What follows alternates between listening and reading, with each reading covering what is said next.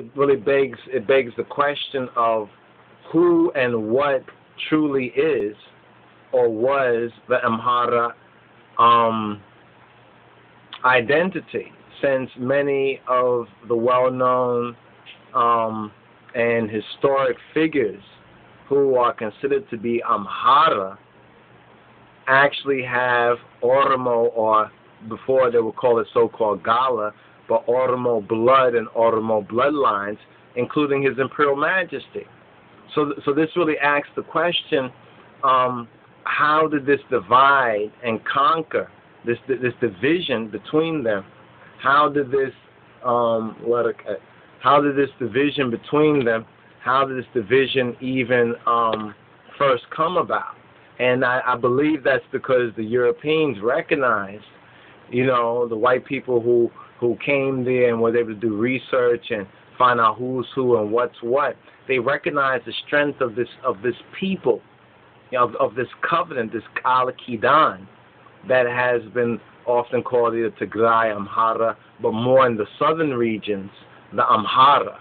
You know what I'm saying? But it's important for us, I think, to understand that Amhara, in spirit and in truth, Amhara, Miskana Amhara, is not a tribe, as we will call a tribe. You understand that Amhara is a Silkane. It is a civilization.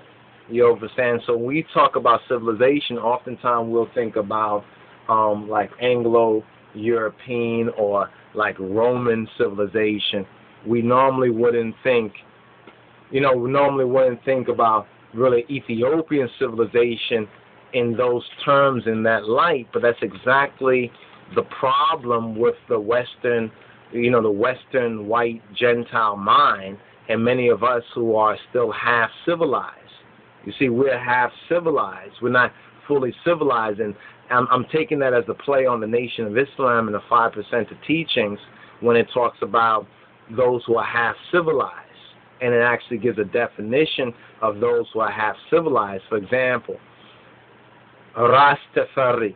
You understand? Most Rastas think that Rastafari means head creator. That is half civilized.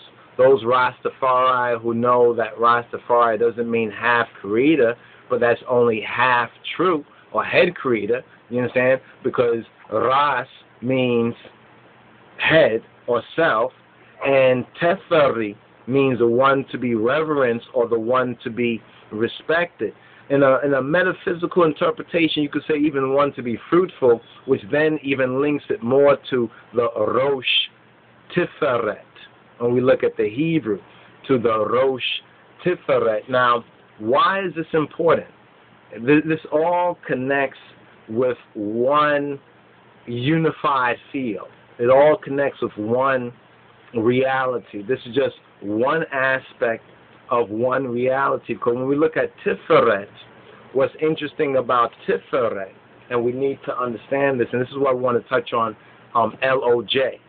In other words, the symbology that's inherent in LOJ, and we wanted to put this forward, so one can understand that spiritually speaking, there is a consciousness that has been directing I and I, in the work of the King of Kings and His Christ. You understand? And this particular consciousness is not random.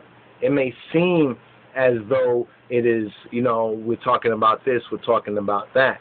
So at least we have an opportunity now to, give you all these updates that can hopefully address certain timely questions that ones and ones have. You understand? Well, we have the whiteboard here. You understand? If we need to go through this, or we have the other ability to make videos using, different type of presentation, formats, different type of presentation schemes. So when we look at LOJ, and we're talking symbolic, let's at least begin to put this up here. You know what I'm saying? We're talking about symbolic logic, right? Symbolic logic. Let's take, you have L, you have O, and you have J, right? LOJ. Now we have to look at this hieroglyphically. Let's look at LOJ hieroglyphically. If we look at LOJ hieroglyphically, what do you see? Now remember, we just touched on Ras Tafari.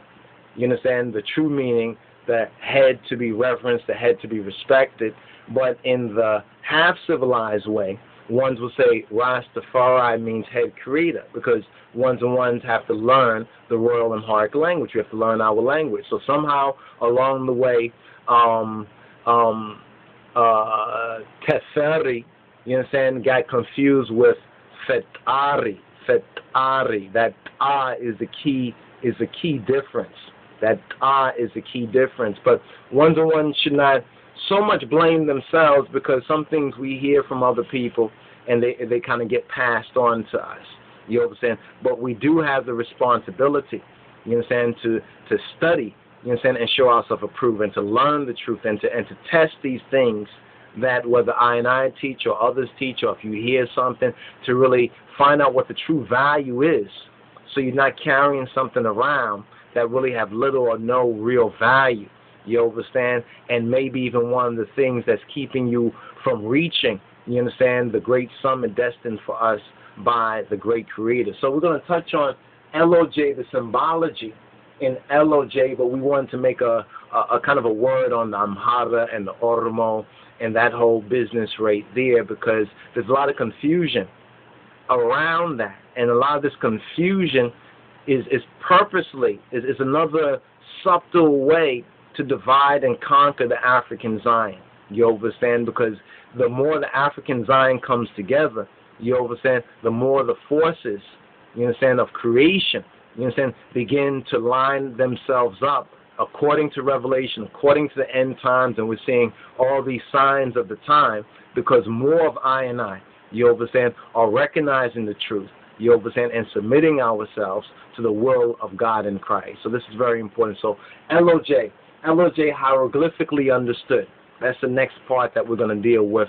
LOJ as it is hieroglyphically overstood.